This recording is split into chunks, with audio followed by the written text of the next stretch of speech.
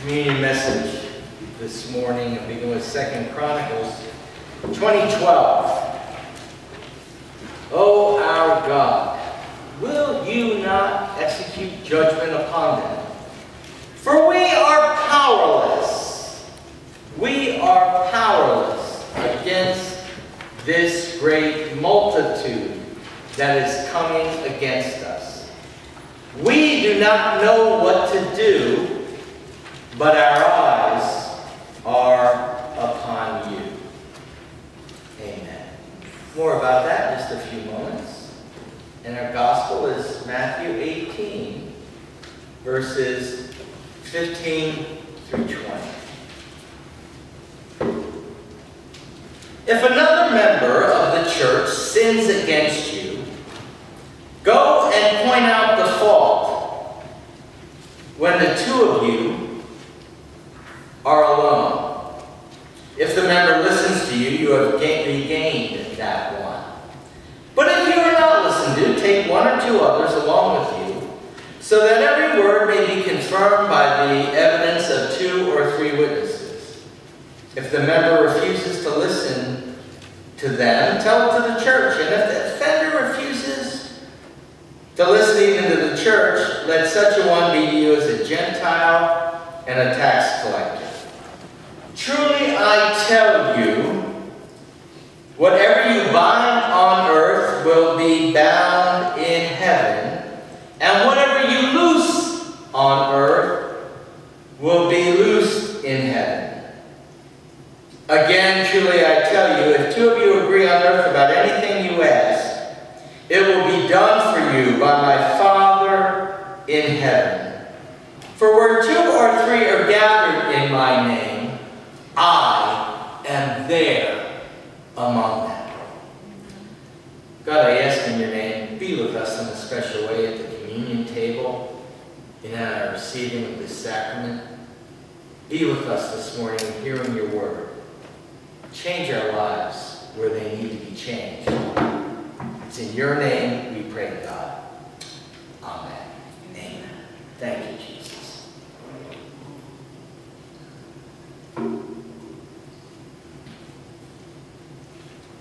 The title of our message this morning is Ites and More Ites. It comes from 2 Chronicles 20, which is what our Bible study with Epworth United Methodist Church is going to be on this Wednesday night. The chapter begins this way. After this, the Moabites, the Ammonites, and with them some of the Meunites came against Jehoshaphat for battle. Jehoshaphat and the nation of Judah were facing overwhelming odds. It looked like they didn't stand a chance. Definitely an only God situation. God, only you can help us in this mess. Perhaps you can relate this morning. Maybe you have, you are, or you will be facing a situation like that where it's just so overwhelming. Maybe you're facing something like that in your life. I know what our nation is facing right now. COVID-19, increasing violence, and an extremely contentious election. Amen. That is ahead of us. Verse 12 does a great job of describing the mess they are in. O our God, will you not execute judgment upon them? For we are powerless against this great multitude that is coming against us. We don't know what to do, but our eyes are upon you. First point I want to say, really only 2 points this morning. This is a communion meditation. Title again of our Wednesday Bible study is Praying in a Tight Spot. One of the first things that Jehoshaphat does, this is an excellent chapter in the Bible for Bible study because Jehoshaphat knows he's overwhelmed, but the first thing he does is he worships and prays. My wife has many plaques. Gwen has many plaques. But the one I want to mention this morning is a beautiful one which says, "Don't tell God how big your problem is. Tell your problem how big your God is." And that's what Jehoshaphat does. 20 verse 6. "O Lord, God of our ancestors, are you not God in heaven? Do you not rule over all the kingdoms of the nations? In your hand are power and might, so that no one is able to withstand you." Jehoshaphat is also clear how much they need God's help. He does actually tell them how big the problem is. But God knows. For 2 Chronicles 20:17, which is smack dab in the middle of what we call the Old Testament. It's the middle of the Old Testament. 20:17, God tells them, "Hey, this is my battle, and I'm going to be with you." By the grace of God, more on Wednesday night. Amen? In tight spots, worship God, talk to God, pray to God. And this passage gives us some great pointers and principles in our prayer life. Amen. Secondly, in our gospel today, God doesn't want us just to talk to Him. God wants us to talk with each other. Directly. Not about, but to. And in fact, there's great power in doing so. Again, truly I tell you, if two of you agree on earth about anything you ask, it will be done for you by my Father in heaven. For where two or three are gathered in my name, I am there among them. God wants us to work things out. Amen? Two sons were left a large piece of property by their dad. For months they fought over how the property would be divided. Finally they brought the problem to the rabbi. The rabbi said, "Come back tomorrow." And the rabbi said, "Here's your solution." He said, "I'm going to flip a coin. One of you call it in the air. And the one who picks right will divide the land." The one brother said, "That won't solve anything." And the rabbi said, "Oh no." He said, "The one will divide the land, and then the next brother will choose which he wants." Two wise sayings. Conflict cannot continue without your participation. Sometimes God doesn't want you doesn't send you in a battle to win it. God sends you to end it. In 1939, as the Nazis were moving into the Netherlands, a Dutch theologian, Henry Kramer, was asked by a group of Christian lay people, "Our Jewish neighbors are disappearing from their homes. What must we do?" Kramer answered, "I cannot tell you what to do. I can tell you who you are.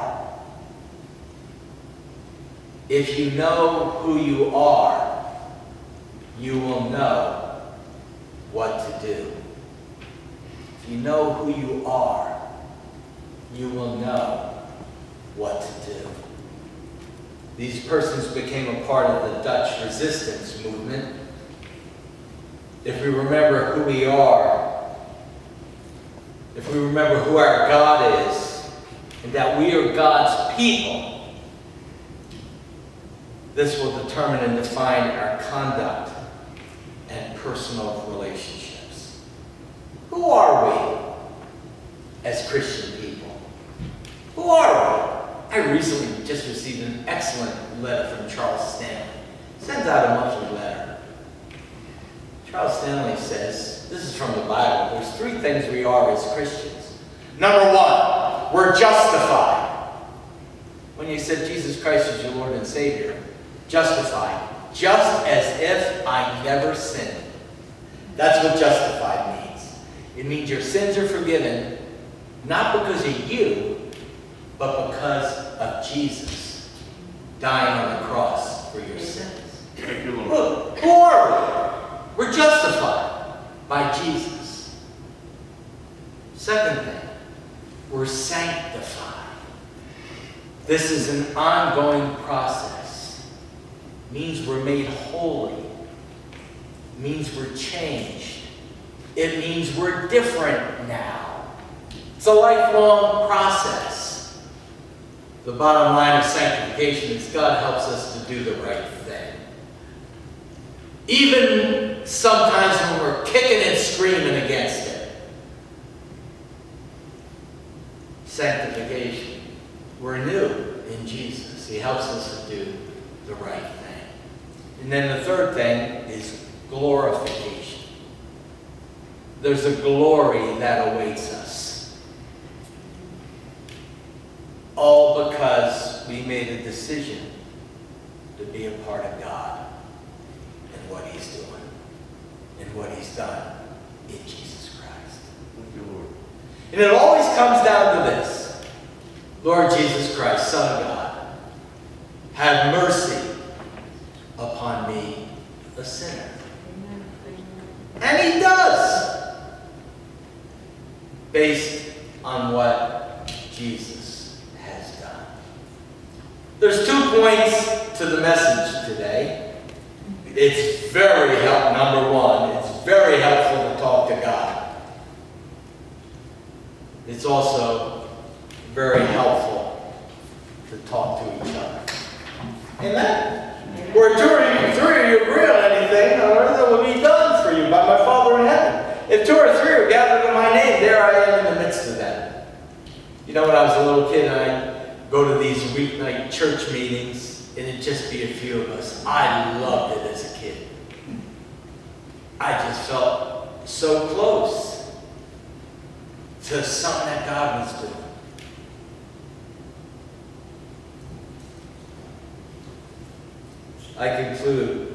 We conclude. We commence, is a better way to put it. I pray for a new beginning. A Christian leader, his name was Jim Wallace, was traveling in South Africa in the late 1980s. It was 1987, exactly. Nelson Mandela was still in prison. There was so much chaos and confusion and killing going on in the country. Jim Wallace met a 14-year-old boy who was doing organizing, and a lot of what happened in South Africa came through young people demonstrating and stepping out in faith. Jim Wallace asked this young boy, "Are you optimistic about the future?" And again, this was, Nelson Mandela was still in prison, not yet the president of the country. And apartheid was very much still going on. And there was terrible violence. The boy said, "Absolutely, I am optimistic of the future." Jim Wallace said, "Do you think there will be a new, free South Africa?" Immediately the young boy said, "I will see," 14-year-old kid, said, "I will see to it personally." You know, that's the kind of commitment that we need to make to Jesus. I want you, Lord. Lord Jesus Christ, have mercy upon me, a sinner. Lord Jesus, I want to be a part of you in what you're doing. Which, by the way, will not bow to any. It's God and country, not country and God. Amen. And you don't take that and bow before a candidate. It's God and country, not country and God. We all need to bow before Him. "I shall see to it personally," he said. That's the kind of commitment Jesus calls for us. But the church is more than that. The church is the place where I will see to to it personally becomes we will see to it together. Amen. Let's pray. Lord, help us to come to your table. Where two or three are gathered in my name, you are in our midst. Lord, just as popped in my head that my grandfather who would give a ride to the polls to somebody who he knew was voting in an opposite way. Lord, help us to see things that we can see to it together in our Lord and Savior, Jesus Christ. As a people who are justified, sanctified, and glorified. We bow before you this morning. We bow before you online and pray, may your kingdom come. May your will be done on earth as it is in heaven. And all God's people said, amen. Amen.